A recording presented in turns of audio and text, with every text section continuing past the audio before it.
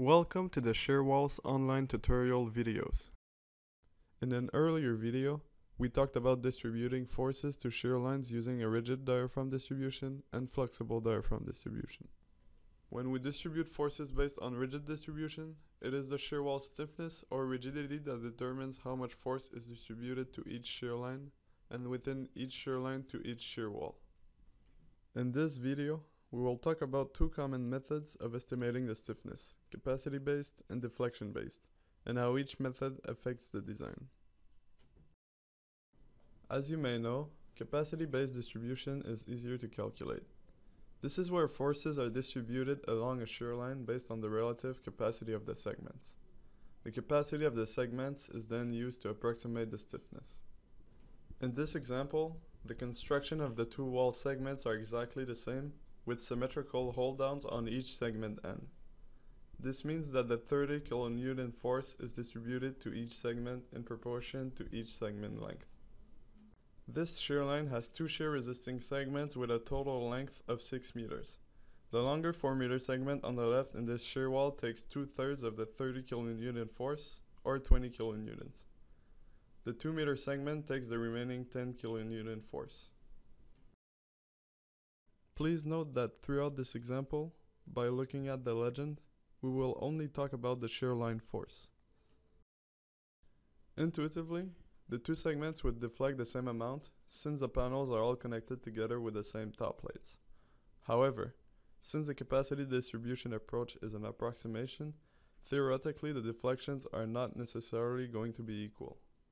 If we take a look at the deflection results, we can see that indeed the total deflection is not the same along the two wall segment. This is because the total deflection on each segment is calculated based on its respective shear force distributed to it. Using these deflection results from shear walls, the red lines in this figure represent the deflected shape of the shear line. Remember, in reality, we would expect a shear line to deflect as one unit, with each segment deflecting equally, but this doesn't always occur. Even though the deflected shape may not be 100% realistic, using capacity-based distribution is considered a valid distribution method in many codes and standards, including CSA 086. Now, let's take a look at the same shear line using the deflection-based distribution. For this method, we will expect the same deflection for each segment. To do that, the software iteratively distributes the factored shear line force to the segments until they deflect equally. This iterative process would be very time-consuming to do using hand calculations or even a spreadsheet, but this software quickly completes the analysis. As you can see in this deflection table, using the deflection-based distribution, the total deflection for each segment is equal. The red lines in this figure represents the deflected shape of each segment. Because the deflection of the shear resisting segments are the same for deflection-based distribution, it is often considered the more accurate approach for distributing forces along a shear line. As the engineer, you sometimes need to use your judgment about the analysis.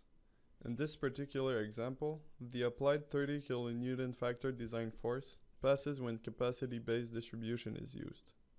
However, you may have noticed the elevation view on the previous slide for deflection-based distribution showed failed. In this example, the software determined that the first segment's design capacity was less than the calculated force by 3%.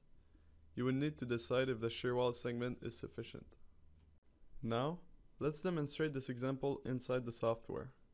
Notice that this is the same structure used throughout the first part of this video. The link to download this file is available in the description below. Shearwalls distributes forces based on either the deflection-based distribution or the capacity-based distribution. You can select which one to use in the Settings Design tab.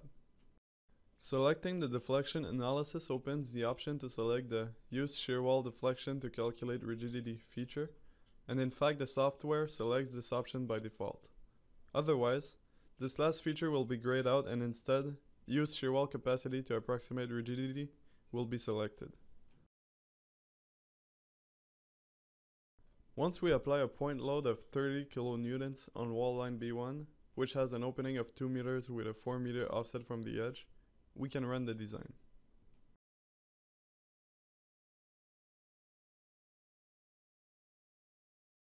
By returning to the elevation view, we can see the influence of each type of distribution on the shear line, just like in the example showed in the beginning of this video. Again, this comparison demonstrates that in some cases, one type of distribution will generate a failure while the other will not. As the engineer, you will have to use your judgment to determine if it's necessary to modify the wall details based on the results, as mentioned earlier.